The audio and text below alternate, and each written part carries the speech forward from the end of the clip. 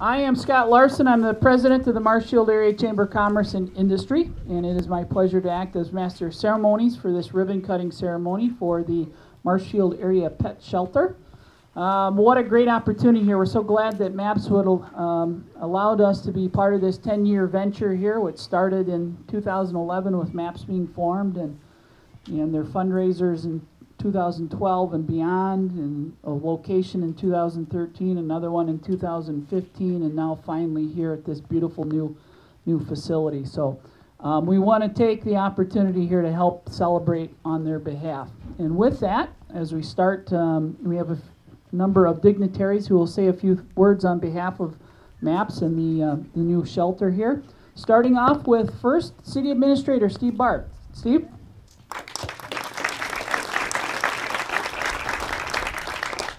Thank you, Scott. Over the 10 years I've been here, and I came here in 2011, the same year that things kicked off with MAPS, I've been had the pleasure of being a part of many ribbon cuttings when I fill in for the mayor, and I always enjoy it. It's always great to be part of celebrating a new business opening or expanding. But I can honestly say, truthfully, in my 10 years here, I've not been more excited to come to one than today. I mean that from the bottom of my heart. Karen Rao was one of the first people I met when I started working here back in 2011, and she had a vision, she had enthusiasm, she had excitement. She started building a team of volunteers and supporters in a way that seemed almost like mind-boggling. Really the vision is to end up with something like this. That's a long way from where you're starting, but I'll help you where I can, and I'll wish you well. The journey brought them through a lot of trials, and obviously the whole thing with fundraising and planning and pulling together the mechanics to make this work, just to get off the ground, to be in the mall, and then to be able to work with the city on having that temporary facility at the airport. Back in 2015, and now here we are 6 years later with this beautiful facility. Certainly the city has played a role. I'm happy to be here on behalf of city staff, the city's elected officials, and everyone connected with the community. We did play a role in this. We certainly did. We worked a lease out for the airport terminal building, the former terminal building, and we worked out the sale of this property and a contribution to this project. But all the praise for this one goes to everybody who's been associated with this. And I could name a few people that I know, but I'd leave out like lots of people. So I'm not going there, but you know who you are. Everybody who's been associated in any way with raising money, with volunteering your time, being part of all the work that's gone into this, it's beyond amazing. And you've shown so many great attributes over time. Karen has come to multiple meetings. Not that our meetings aren't fun, they're very exciting, but of the finance committee, the council, and sometimes not getting the result that you wanted to hear at that moment. Go back to the drawing board, come back next month, those kind of things. But just the determination to work through it all, just unbelievable. And I know there's been so many people behind the scenes, working with her and building her up and getting her to this place. But all the many great attributes that the people associated with MAPS have ever demonstrated, beyond the tenacity and all those things, the number one thing that will always stick out to me is the care and commitment to the animals and their well-being. That just shines about everything else. Anytime I talk to somebody associated with MAPS, from Karen to everyone else that I ever encounter, it's all about the animals. It's about care. It's about providing quality care and being a part of something big, way bigger than themselves.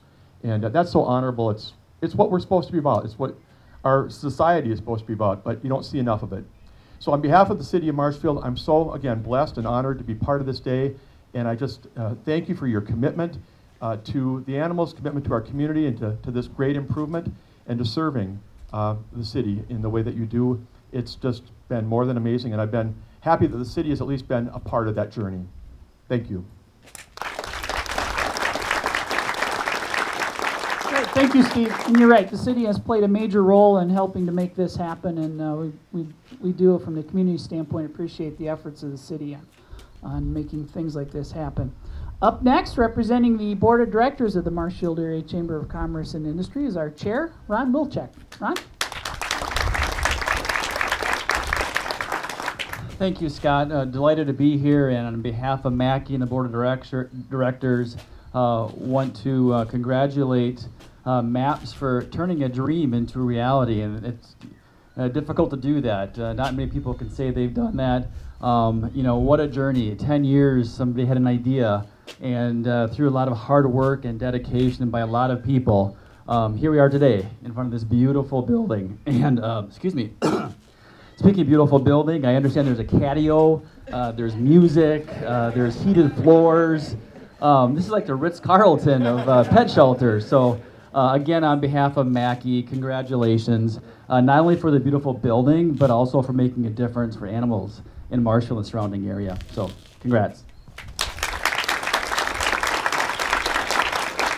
And thank you, Ron. Appreciate your efforts and the rest of the efforts of the Board of Directors for MACCI helping us make events like this take place. Well, up next we have a special guest to say a few words, Dr. Roger Crosstead. Oh, thank you. Come on up. Thank you. It's nice to be here. When I first moved to Marshfield in 1981 and took over Wildwood Animal Clinic, I looked around for the resource to take care of the animals that did not have special care, and was surprised that a town of this size did not have a shelter. Time went on, and finally some wonderful people got together with that idea and put together the MAPS organization.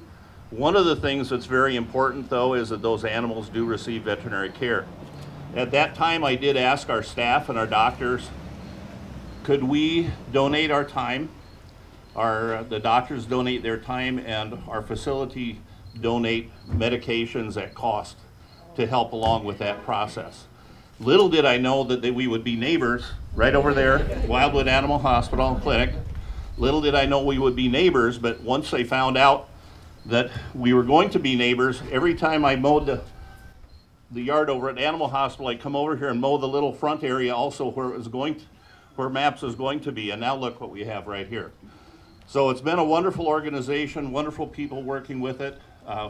We look at that relationship with Wildwood, and they are still helping in that regard, and so it's been a wonderful partnership, I guess you'd say working relationship. We were also a little bit disappointed that we donated 2 of our technicians to this effort. They never came back to Wildwood after that. So, but they're doing a wonderful job as well. Thank you very much. Nice to see everybody. Thank you, Roger.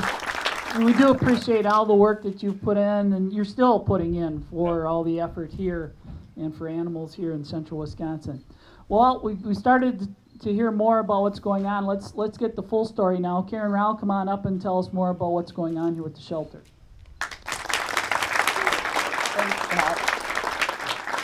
What Roger didn't tell you is he retired, but he came out of retirement and he's now volunteering his time at the Humane Society of Portage County to help us get our spays and neuters done here for the animals at MAPS. So he didn't mention that, but that means the world to us that he came out of retirement to help us.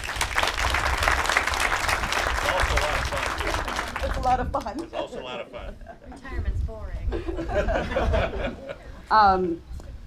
So I just want to introduce quickly the people that are up here that are going to be standing by the ribbon with me. We have Paul and Joanne Schreiner.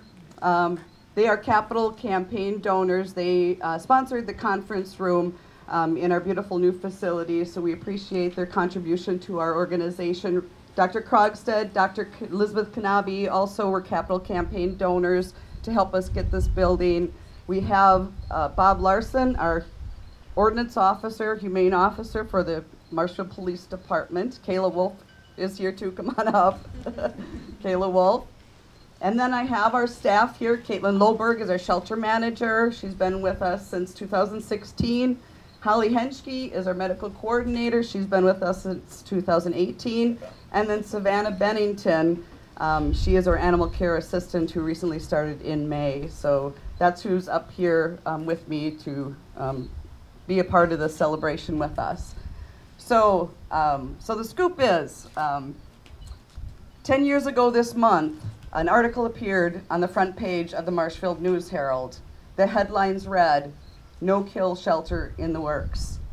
The article explained that the facility would take in stray animals for the city of Marshfield. It also asked residents to come to a public meeting and attend to discuss the plans to build a new shelter.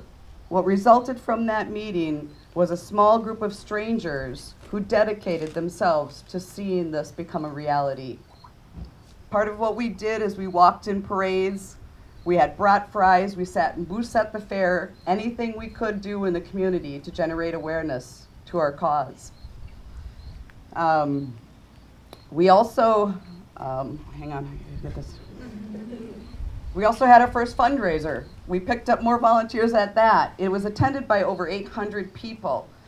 And it solidified our belief that this community was ready and willing to embrace a pet shelter for the Marshfield community.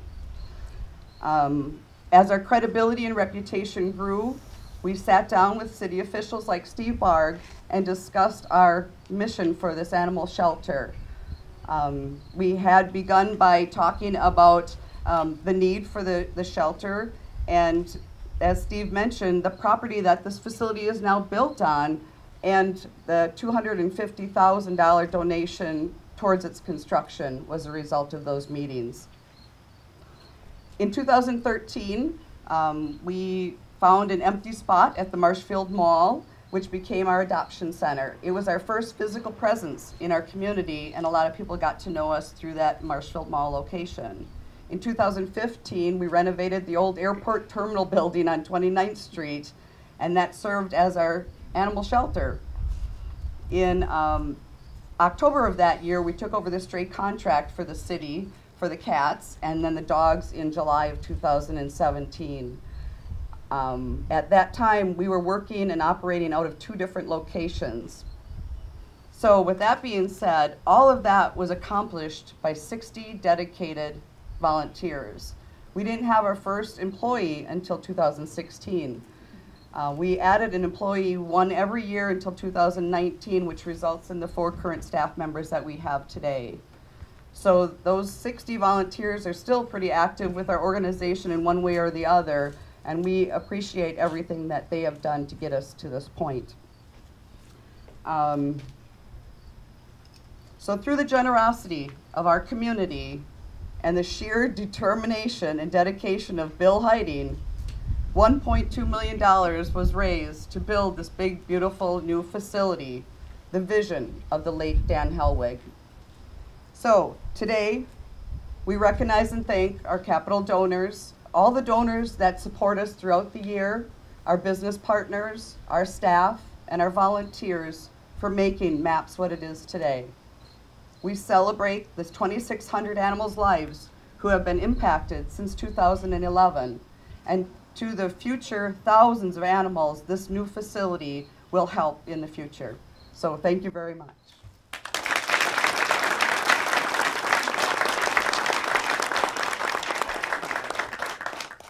Oh, we're ready. We are ready. It's that time. So I give you the heavy equipment. Everybody get around here. Yep. Line up along the ribbon. Somebody help me carry this big thing. We'll do this on the count of 3. Come on in All here. right, yep. Everybody. Okay. Oh. All right. 1, 2, 3. All right. And Karen, all the donors, all the volunteers, staff, congratulations on this beautiful facility. We wish you all the best. Thank you for all the work that you're doing, taking care of the animals here in the area. We really do appreciate that. Thank you all for coming here today. This will conclude the ribbon cutting ceremony for the Marshfield Area Pet Shelter. Please do stick around. The tours are available. There's some goodies here for refreshments too to partake in. So with that, Red coats, mention them. oh, we do that. Oh, that's okay. Our red coats are always here. That's part of what they do, and so we really appreciate that. We'll get the photo of them here with the facility so that they get their credits. So it's the important thing. Yeah, give us our credits.